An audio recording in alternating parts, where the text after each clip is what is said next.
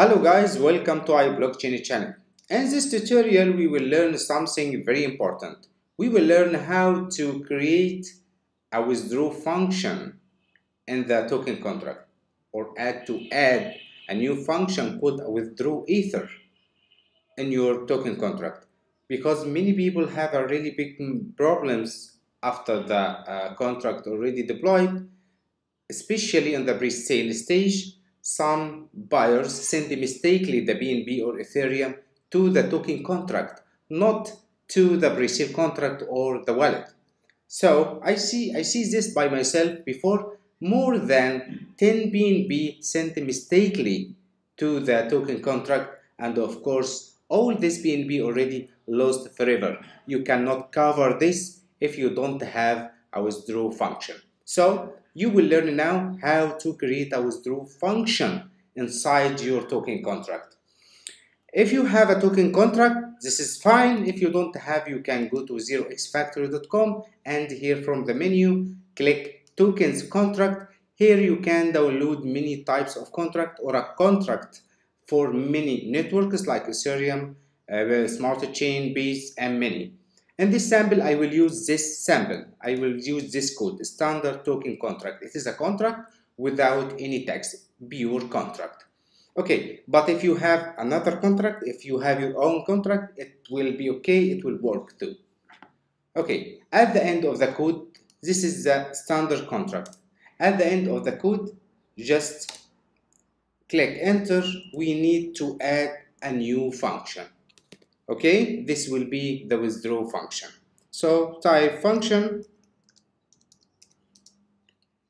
and we will name it withdraw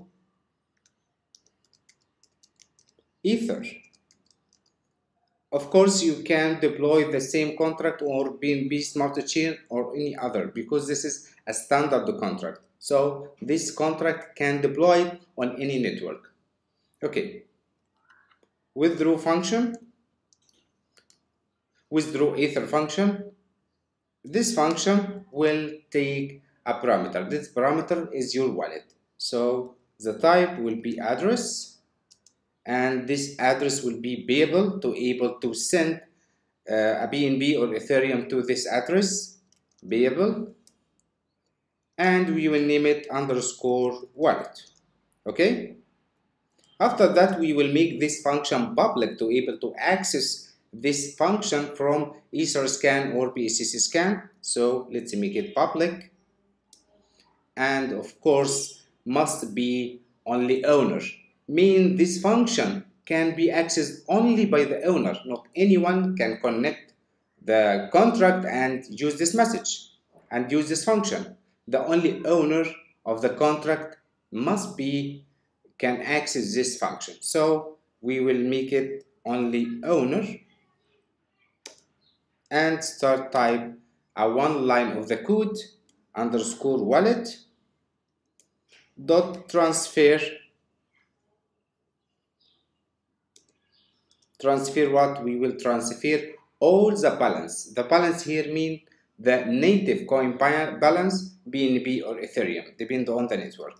So address of this mean this contract, okay, dot balance. This code mean transfer all BNB or all Ethereum inside this contract to this wallet. This wallet, of course, will be your wallet. Only that. And save the contract. After that, you can deploy this contract, and this function will protect you from losing any BNB or Ethereum sent mistakenly to your token contract. Thanks for watching, and goodbye.